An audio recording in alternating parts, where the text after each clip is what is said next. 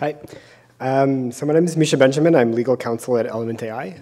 For those of you who don't know, Element AI is a Montreal-based, because we're still a startup, but a rapidly growing startup in the AI field. We were started with strong collaboration from certain people at University of Montreal, and we still have that strong collaboration. So we have researchers that we share with several universities here in Montreal, and that relationship is very important to us. It allows us to, one, to innovate, to have access to the latest innovations that are happening within universities, and it allows us to keep that talent somewhat in the university so that they keep evolving, driving research that we can then come in and apply into services. And I think because of that link with the university, we have an interesting take on how open science initiatives can be translated into industry. And obviously, one of those elements is how we use and then recontribute open source software to the community at large. So I definitely agree with Richard and I think everyone else here that open science is something that's very important. It drives innovation in a way that little else can. It also allows a certain democratization of innovation where I think we all know that there's certain companies that are either in-house or buying up a lot of the innovation that's happening, and this open atmosphere helps us compete on a larger level with them. So speaking of some of those companies, I think we also have to be aware that although many larger companies have a lot of rhetoric around supporting and contributing to open science and open innovation, if we look behind the scenes, what we see can sometimes be a little more concerning. So for example, Facebook had a large PR push around how they were putting tons of things under open source and allowing licenses and allowing people to play with their data. But if you looked at their custom open source license language that they had crafted and deployed, basically what it said was that there was an underlying patent license to all the open source data that they put out, but if you sued Facebook for any reason, that license was pulled. So the effect of the license that they were putting out for PyTorch, which was a pretty fundamental tool that a lot of people were using, made it so that no one could sue Facebook in the future. Luckily, and it was great to see that there was a large outcry against that type of language and that type of control of open science that they were trying, or open innovation that they were trying to exercise, and they backtracked on that.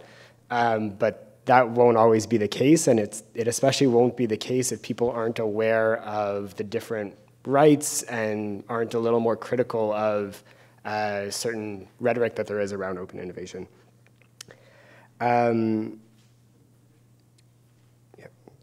So what does that mean for people who actually work and either contribute or use or exist in open innovation areas? So I think, as I said, one of the biggest effects of open innovation is an explosion in open source software. So for those of you who aren't in the AI field, you'll know that a lot of the innovation is actually available for anyone to use and play with.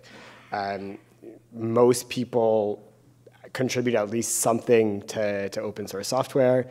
A lot of companies who are applying AI to real world problems are actually pulling their original models from open source repos as well.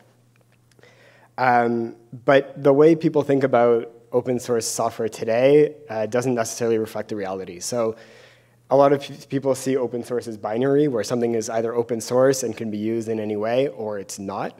The reality is that just because something is accessible and open source doesn't mean that it can be reused in any way you want.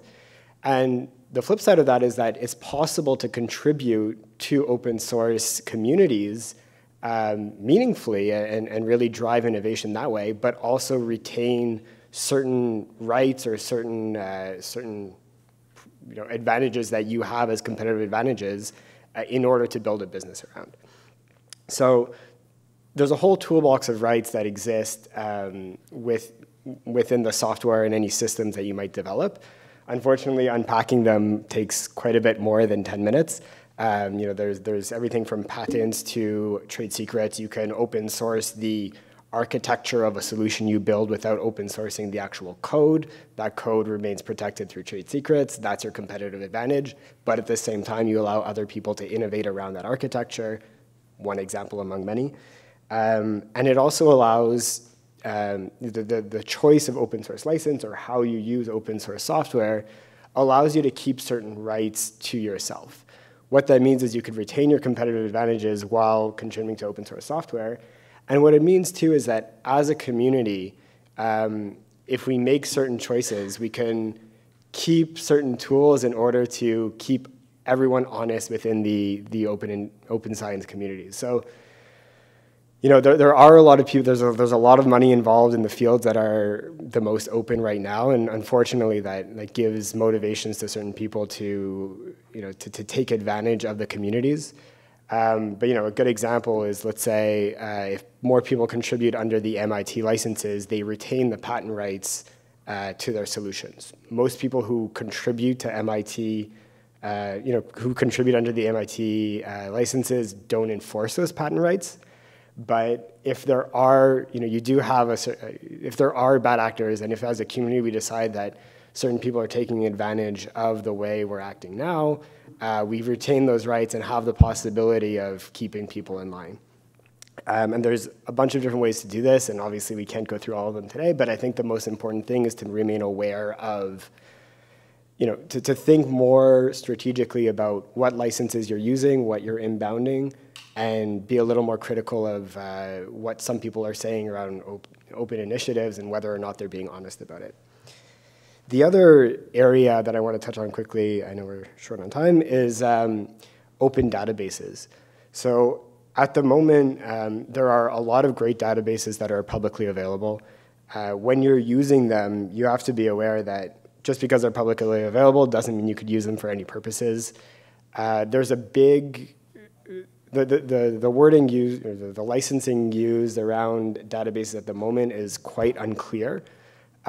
We hope that in the future there will be a lot more clarity about what you can and can't do with a publicly available database. You know, for instance, the rights could go from using it to benchmark a solution, so you just run a model on it, see the results, and delete that trained model. Everything, you know, ranging to being able to embed representations of that data in your model to have it constantly accessible. And those are two very different things, and they affect the rights, you know, if we're talking, if there's privacy rights involved with that data, they affect the people whose data it is in very different ways. And it's a conversation that we're not really having at the moment. I think Element and other academic labs are going to be publishing more and more around this soon, and we're going to make sure that there's a sort of common vocabulary at least used to describe these different rights. But one thing that the academic community can push is a standardization around license rights, around bias in data, things like that. There's a lot of papers that have been published recently about the quality of the data, trying to standardize that, but I think that has to extend a little further. And that standardization of both rights and quality will allow more privacy preserving tools that will help us share data more broadly while being respectful of people's rights, because those tools can apply to a bunch of different data sets that have now been standardized and are more easily shareable.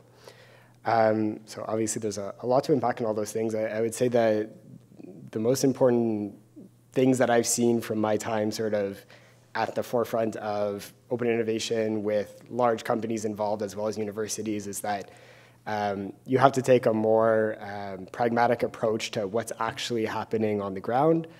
We have to make sure to protect our SMEs and startups, make sure that they're aware of the rights they're giving up when they use or contribute to open source, and also push towards standardization and make sure that we're acting as a community towards a more open system. Thanks.